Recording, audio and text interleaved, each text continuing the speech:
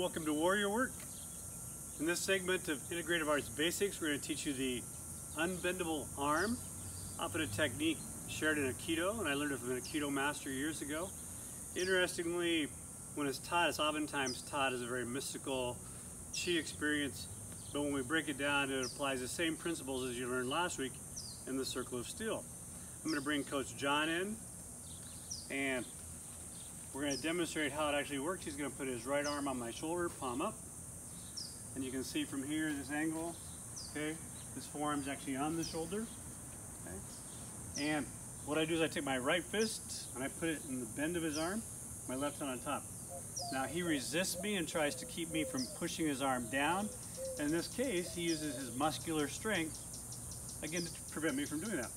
And you're going to see very easily, again, the arm bends, or his whole body. You'll see people when they do this, their body will collapse this way. Again, the structure collapses nice and easily. So the goal of the technique is that when I do this, when I put the arm on his shoulder, I want to relax the muscles and I engage my tendon and ligaments. So again, just like we talked about last week, I take a deep breath and I breathe out, and they visualize the breath going out beyond the fingers. But as he puts his right fist in my arm, he puts the left hand on top, and as he puts that left hand right up on there, nice and strong. As he pushes down, what happens? Keep pushing, put all that weight in there, put all that weight in there. You'll see his body struggling and his structure actually collapsing. And again, it's my tendon and ligaments that are doing that effect of that impact. That also applies in techniques like where we use the half lock.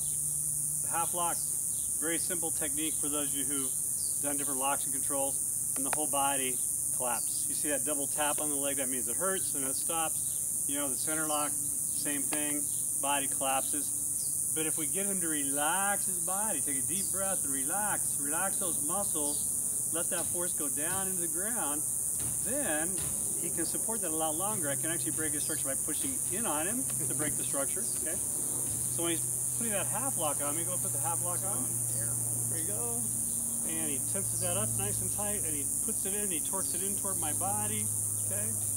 As he's pushing in, again, I'm relaxing, and he might as well be pushing the entire ground. We're going to turn the hands a little like that. There you go, that angle properly.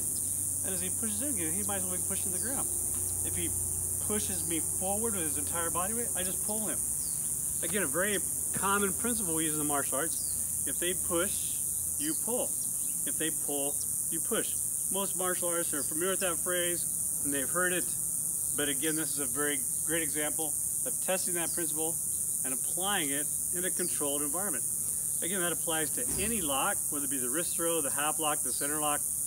A lot of the structural integrity you do from standing postures in Tai Chi, very important in relaxing the muscles, building your tendon ligament strength so that it becomes a natural part of your day.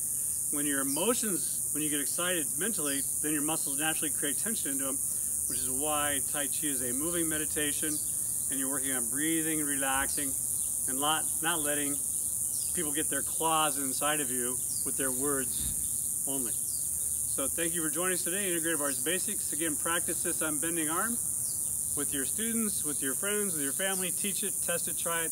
Feel free to email me, ask me any questions. Make it a great day, and I'll see you next time.